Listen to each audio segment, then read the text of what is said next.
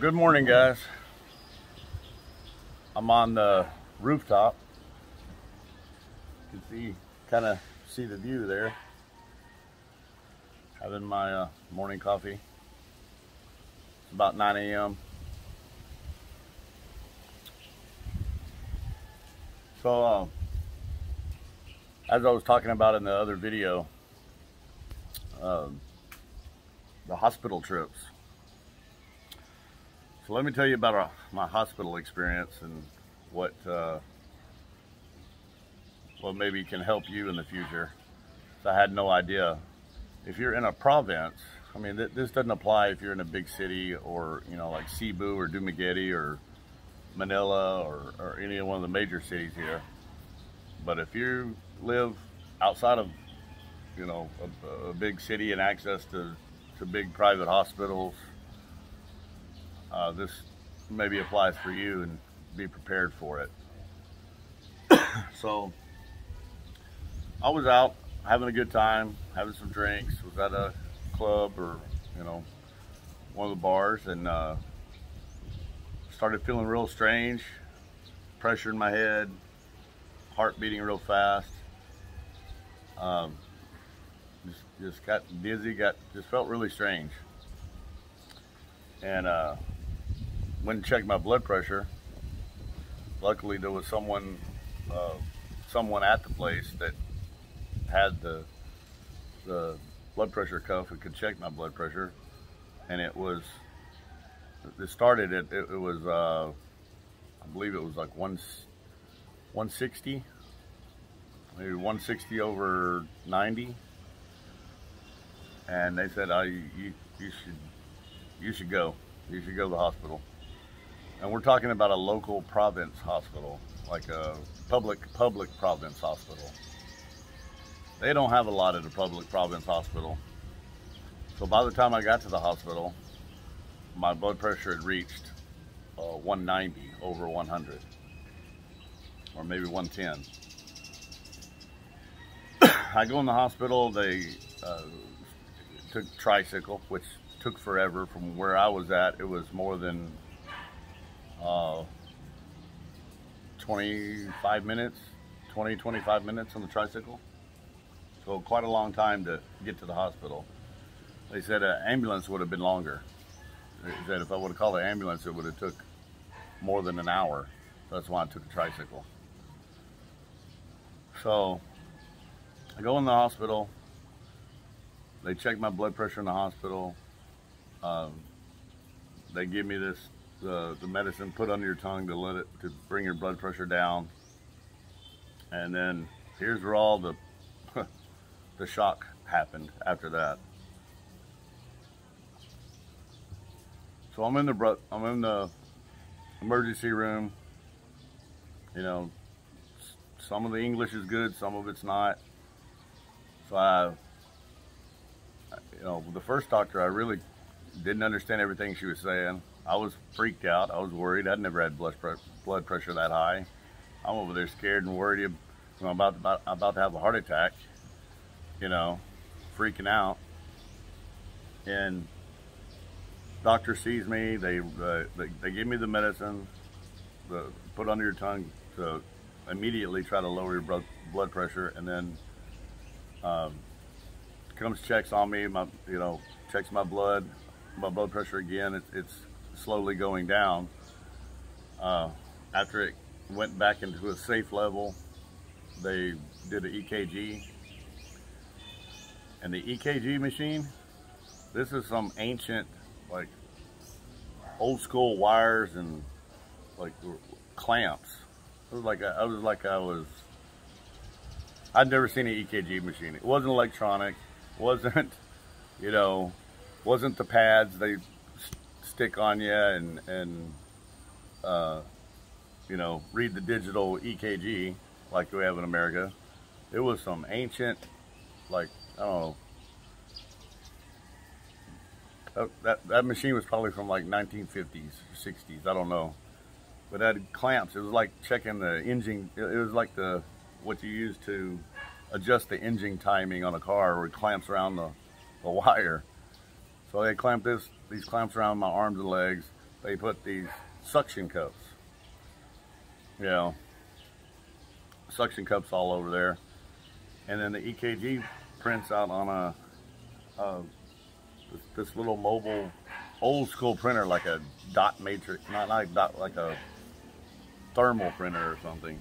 The little bitty 2-inch paper prints out of it. Took them like 15 minutes just to get the EKG thing working correctly. And after that, the doctor checks after my blood pressure is coming down, she says she checks me out. You know, I'm in the emergency, I'm waiting almost an hour for a doctor to finally visit me, you know, to come check me out. She says, you need to stay in the hospital. We need to admit you. You need to stay overnight at least one day, maybe more. See how it goes. And then she writes me a prescription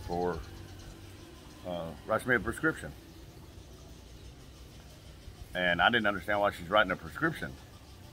I'm in the hospital. You're talking about keeping me there overnight. What are you writing a prescription for?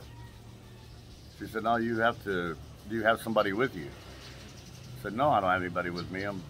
Well, this is what happened. I came to the hospital. So here in the Philippines, they don't have even the basics on hand.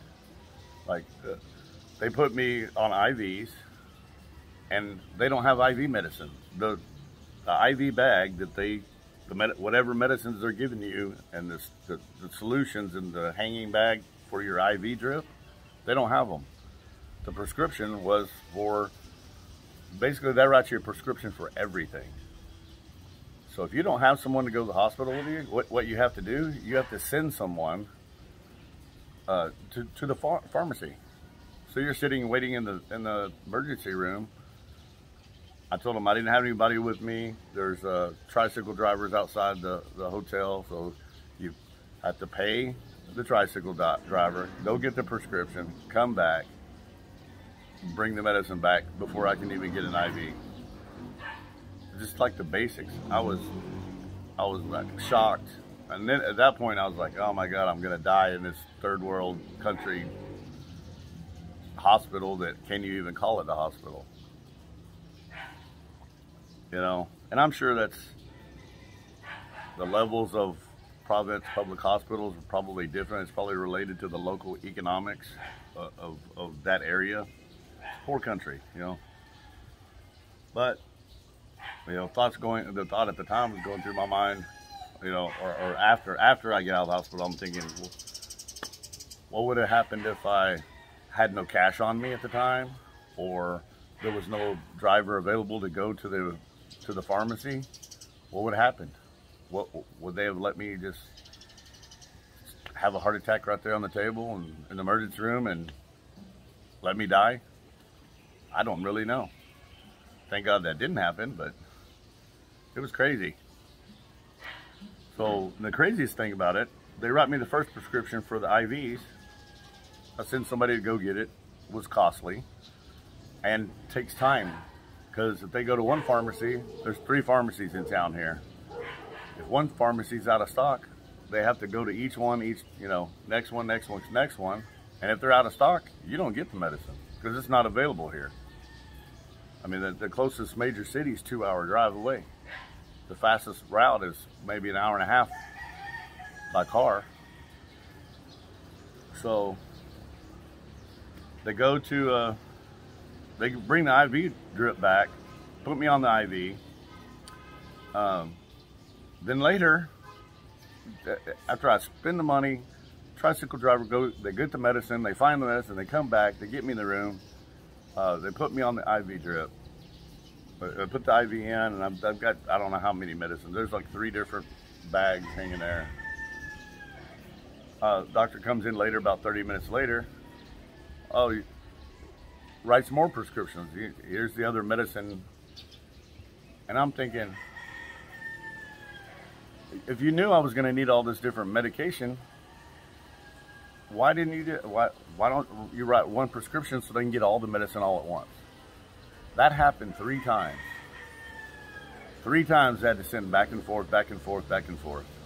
And that's, you gotta pay for the person to go if you don't have anybody. You gotta pay for the tricycle, the cost of the transportation, the cost of the medicine, and you gotta trust a stranger and give him money, because if you don't give him enough money and he doesn't have enough to buy, he'll go all the way there, find out the price, and then come back to you and ask you, oh, it's this cost, I need more money to pay for it, which is more delay and more time. It is the craziest thing. So my take and my learning experience from this was, number one, if you're in Providence, you need to go to a public hospital. Make sure you have a network of local friends or other foreigners or something, people that you know that you can call immediately, that live nearby you. You know, build that network, because you need someone to go to the hospital with you. Also, you know, after this experience, you know, been looking into medical insurance, but more so is keep an emergency medical fund for situations like this. Not only do you need somebody to go with you, and transportation that you can just call and drop, you know, that you can go on a moment's notice, and someone that you can trust to go with you on a moment's notice that'll drop whatever they're doing to go with you, but an emergency medical fund. You know, Gcash is very, very handy for this situation, so I would always keep some kind of Gcash balance, because Gcash is accepted everywhere. It's not cash on your person, and nobody can access it without your code. It's on, you know, it's on your phone. So, or keep an emergency fund available, possibly if you know if you have a friend or another foreigner or someone you know that you can trust that's close by. They can, you know, get a phone call and drop what they're doing on a moment's notice. But yeah, so crazy. Hospitals are crazy here. So like I was talking about the other video, I'm on the rooftop. Check out the view. Morning coffee. It gets hot here pretty fast in the morning though. Right as the sun comes up between 6 and 7, it's really nice up here, really cool. We're going into summertime here in the Philippines, so the hot season's already started. But yeah, hospitals, man, plan for it. Hopefully this helps people in the future. Definitely have a emergency plan for sure, and be prepared for anything. You know, the one that worries me in the province is, oh, you know, we come here, in Texas, we don't have cobras and vipers and all these deadly snakes. And I found out recently, actually, if you were to get bit by a cobra here in my province, even that they said that they're not even sure they have the anti-venom in Calapan, which is an hour and a half, the major city, which is an hour and a half drive there. And if you get bit by a cobra and you don't have, you're not to a hospital and get anti-venom within, I don't know, what is it, 10 minutes maybe?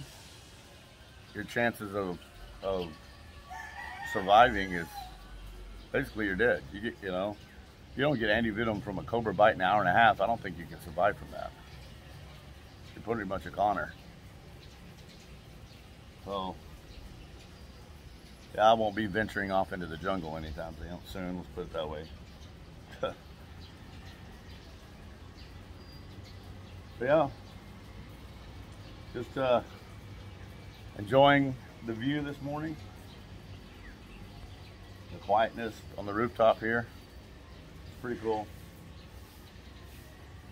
the place over there. It's a really cool place. You can't see it all; it's kind of covered, but it looks like kind of like a medieval castle. It's a resort hotel. I did another video when I last year about that place and did a big walkthrough. It's really nice, really cool place. So hospitals have a plan, be prepared, for sure. Emergency medical fund. I can't stress it enough.